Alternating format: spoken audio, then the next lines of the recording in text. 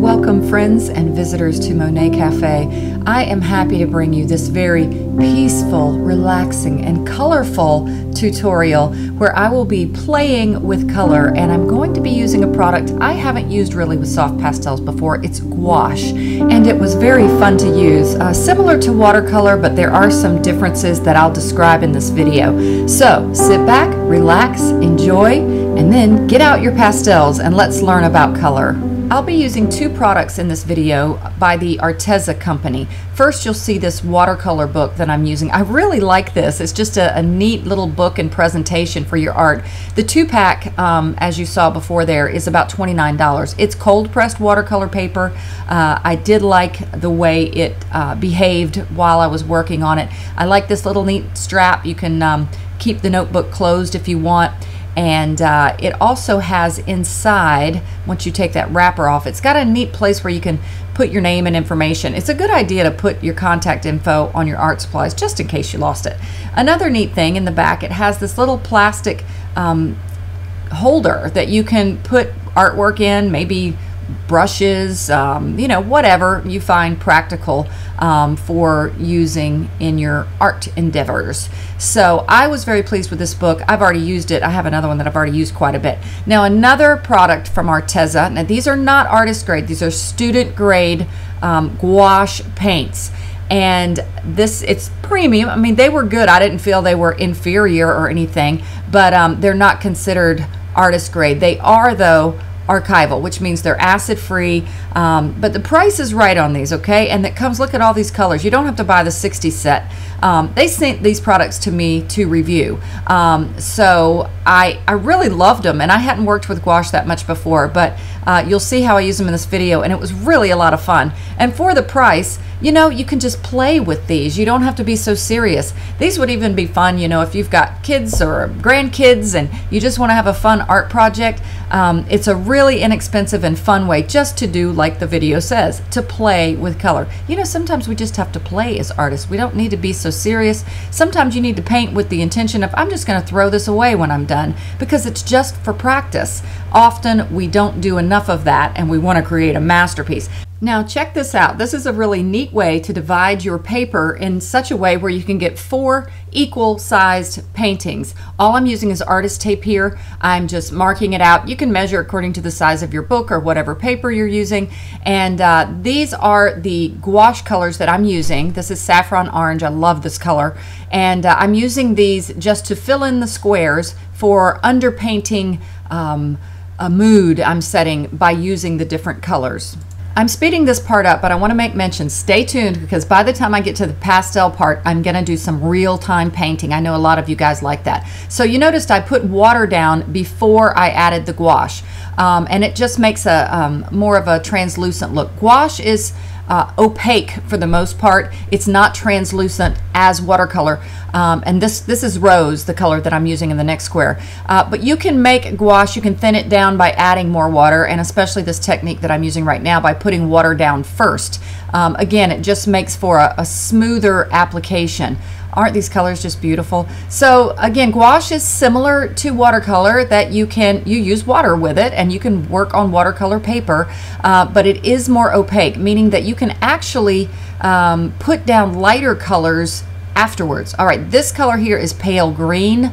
Oh, this is just a nice in-between green. I really like this color.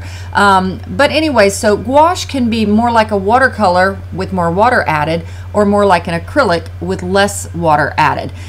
So it's really just has a neat consistency. I'm gonna do another gouache painting alone, a bigger painting, and apply pastels after I upload this video, because I had so much fun with it. But again, this product, oh, my water's dirty there. I'm just pointing out you want to use clean water in doing this. I had already changed it there. But I had so much fun with it. I'm going to do another painting, and I really was, I liked this product. It was really neat. Arteza makes some good gouache. Now this is a pearl aqua blue. It's got a little pearlescent sheen to it. It's really neat. That was the neat thing. You don't have to get a set of 60 if you want to play around with these, but it sure was fun. And again, it was only, I mean, I think it's like $50 for 50, I mean, for 60 colors. That's a lot. again, we got to have fun. And oh, look at that. I just slowed that down because sometimes I just enjoy playing with this beautiful color. Isn't that neat? It's my little teacup I'm using. Now, what I'm doing now is I am taking the color that I used, and then I'm going across the color wheel to get its complement. The complement to the golden yellow color are those purples. All right, so I'm going to use purples to lay down my basic underpainting of sorts, and these are the colors that I'm using here. I need a dark. Now that violet there is a really good dark. That's one neat thing about gouache also, lilac and mauve, you see that. So I have a dark, a middle value, and a light value. But one neat thing about gouache is they go on darker, and they don't dry as light as watercolors. If you've done a watercolor underpainting before, you usually get this rich, gorgeous color, and then after it dries, it really pales out and becomes lighter, which is neat too. So there's just advantages to each one and disadvantages to each one. So you just kind of, you know, play around with it. Now, again, I've got my 3 different values here. And as I typically describe in my on my tutorials, we want to use our darkest darks for things that are vertical, like trees, okay? And the closer things are, the darker they are. The further things are, the lighter they are in value, their lightness or darkness, okay? Also, things that are dark are things that are in the foreground, such as grasses and things, and especially down deep in the roots of grasses. But right now what I'm doing is I'm using, and I'm still just playing here, I'm using some of those middle values there, that pretty purple, and see how I did it kind of in the middle. And I'm making some directional strokes here. I'm using a decent amount of water because I do like that runny feel. I'm not trying to create anything specifically, but I am going ahead and making a visual trail, a value trail, going through the painting that will lead the eye back through. And it's already kind of setting my root system down for how I'm going to lay those flowers. All right, so you see I just kind of, that created a neat little composition in itself. So I continue to play around with these colors. I could have left this just like that and started painting, but I just thought I'd go ahead and play around and kind of see what these colors do and how they behave. All right, now I'm going to the next one, which is kind of the rose, and the complement to that is going to be one of those cooler greens, tealy cool greens. Now I've got viridian green, emerald green, and pearl eucalyptus, I think that's called, another pearl color. So I have a dark, a middle, and a light value. Now again, that dark green that I'm using there, it's pretty dark. But you'll see in a little while how that purple that I did in the previous example, oh look at that pearlescent color, it was so pretty. The purple is a good dark to kind of mix my other darks with. You'll see me do that. So these paintings, as you could see from the beginning of this video, they're all going to be kind of similar in composition. I'm doing this out of my head because this is kind of a theme that I like, and I actually have some trees in my yard that are shaped almost just like this. I have pictures of it, and I've done paintings like this. So I'm just kind of painting out of my head now. So you just create your basic tree line in the back, and your trail, and that's really getting your values set, and that's really all you need for your underpainting. But here I'm playing with it. See that pearl sheen to that? And this one, I think both of those have a little sheen to it. This one was a little too light. I'm just kind of seeing what it does, but it was a little too light. But notice how this is a good example of showing how you couldn't have done that with watercolor. You can't put a lighter color on top of anything in watercolor. You have to preserve the white of the paper for your brightest brights and your whitest whites. But with gouache, you've got, again, it's like acrylic. You can paint, it's kind of like pastels. You can put layer colors and have it work well like that. You can put your lights down at the end, sort of like we do with pastels often, not always. All right, this next one is that pretty green. And if you go down to the bottom of that, the complement to green is reds, orangey reds. It can go even more into the magenta side, but I'm picking here, oh, let me see, did I write them down? Oh, a crimson red, a vermilion red, and oh, there they are, a pearl scarlet. And I don't often do a green underpainting like that, but I actually really liked this one. So again, I've got my darkest red, then I'll have my middle red, and my lightest red. And again, I use that purple for making the dark darker. All right, so you just enjoy this next bit, and then I'll get to the part where we have to add some grit to this to make these pastels stick to the paper. So I'll be back when we get to that part. By the way, enjoy this lovely music. I was very blessed to have one of our members in Monet Cafe Art Group on Facebook contact me about her daughter plays the piano and sings beautifully, and she has some original music, and she offered to let me use the music in my videos, which was so great. You hear this peaceful music. Now here's my dilemma. Just follow me on the video as I talk. My dilemma making YouTube videos is YouTube doesn't allow me to share any music that has a copyright, and so that really limits me to only like the little sound clips that YouTube provides. They're usually only like 3 or 4 minutes long. I mean, they got some neat little things. You've heard my videos. It works. But I don't want to, I like to listen to music while I paint. So this is why I often do voiceovers, is because if I'm listening to music while I paint and it's music that has a copyright, most likely it is, I can't share that on YouTube. I have to remove the sound and add one of their sound clips. But what was so neat about this is Hannah's music, it's her original music. So I can play the music and work and record the sound. So that's what I'm actually doing, not here, but when I get to the pastel part, I actually put on Hannah's music and I painted to it. And it was just such a beautiful experience, and I loved it. It was wonderful music to paint to.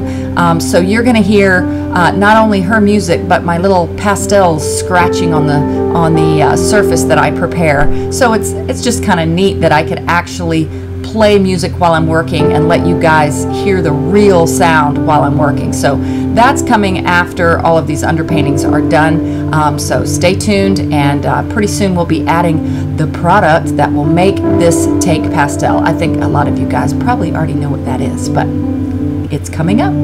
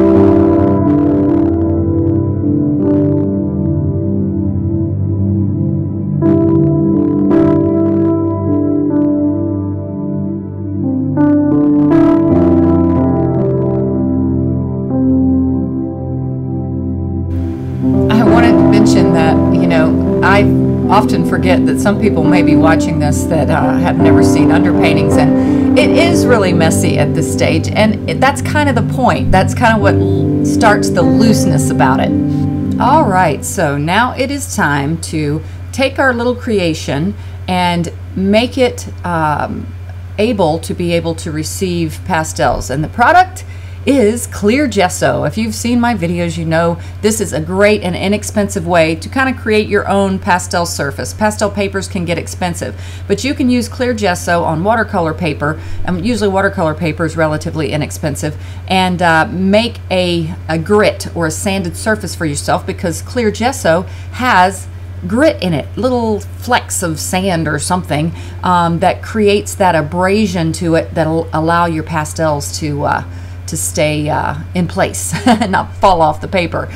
So I, with my gesso, I kind of paint similar to the strokes that are in the painting. Instead of just a wash all the way across vertically or horizontally, I feel like it adds the texture, a textural element to it, that enhances the painting when you go to apply the pastel. So that's pretty much all there is to it, and then you just let it dry and it's ready for pastels. Now here are the pastels I've chosen for the first painting that has kind of that golden underpainting. I wanted to have some orangey, yellowy flowers, reddish orange flowers, and some cooler greens for the grasses and some purples too. So I got a combination of pastels here, but this is the part where you're going to get to see real-time pastels, and you're going to actually get to hear the music I'm listening to, which is Hannah's music in the background, and get to hear those neat little scratchy sounds. I love that when my pastels are being applied because of the clear gesso and the grit that it's added. So enjoy this. This is just going to be real-time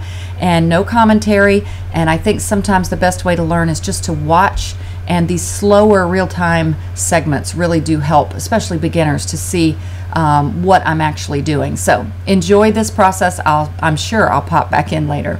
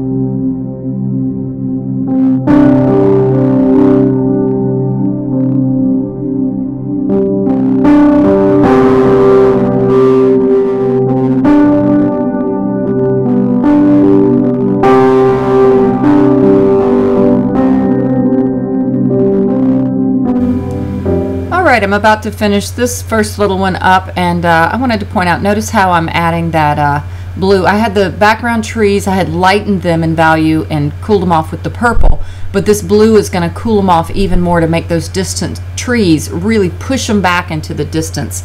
And you may have noticed I used a really beautiful blue that was my spicy color. And you know, I love to pick a color that's just going to add some pizzazz to the painting, and it was that blue that you kind of see under the distant trees back there. It's kind of underneath the shadow bottom part of the tree. Now I'm incorporating a little bit of this kind of a teal blue in here. So this one I'm just having fun with color, and I liked it. I thought this one was really enjoyable and fun. But as with anything in life, practice obviously makes you better. And I really feel by the time I got to the last one, I was just really getting in my groove. Okay, here's the pastels for the next one. And the underpainting of that one was that pretty pink color. And so now my pastel selections, I'm choosing teal blues, kind of like for the trees and for that trail that meanders back through there. And I'm going to be using the golden colors, the yellows and goldens for the field. And the flowers in this one are going to be purple. So, and you know, I've talked a lot about the color that I put down in the complements for the value kind of underpainting study. But these colors that I'm choosing also will complement what I've already put down. And I'm kind of going just on some gut instinct, if you want to call it, or just from all the many paintings I've done before and making color choices. And the same will happen for you. Especially beginners, I want to encourage you, don't get overwhelmed or frustrated with all of this. None of this made sense to me when I got started too. I do think I have my leaning, if I have an artistic gift, I think it is more in the color realm. But it was not natural to me at first. It just, it grew and got better the more that I practiced. And so one of the best things that you can do as a beginner is just to emulate other artists. And don't worry about doing that. It's like you're not copying another artist, you're just learning. Your own style will develop in time. So there's nothing wrong with doing that until you start to get some of these things, you don't have to think about them as much anymore. And now you see how I'm putting down the darkest color of the flowers first. They're going to be purple, and I thought that would make a nice color for this, the pinks that are under the undertones of the pinks, even though I'm going to cover it up with gold. But anyway, then I add on like the lighter colors on top of this. But I'm not, you probably noticed, these are somewhat abstract. The point of this was to play with color and not to create picture perfect flowers. I'm just kind of, you know, putting them in there just for color's sake. And also still just trying to have fun and not get too fussy with all of this. So do the same, just have fun. Don't worry about whether it's going to be a masterpiece. These little Jack Richardsons, notice sometimes when I put them down and I don't have a flat surface, they're kind of not symmetrically rolled sometimes, so I have to kind of smooth them out. But anyway, just play and have fun, and don't worry about things coming out looking professional, because they're not going to at first. And like I said before, don't be afraid to throw artwork away. Goodness knows I have thrown so much away. It wasn't that long ago I threw away, oh my gosh, probably 30 paintings that were earlier I had done, and I was just like, nope, that's not me anymore. You know, I've grown since then. So, and the same thing will happen to you. So all right, I'm gonna you saw that one in the real time. I'm reaching my max with my YouTube upload ability here. I've got real slow Wi-Fi, so it takes me forever to upload these if I get them too long. So I think I am going to speed this one up and the other ones, but not so much. I know some artists speed them up so fast you can't see anything, so I'll maybe speed them up just a little bit so you can still see what's going on. All right, guys, enjoy.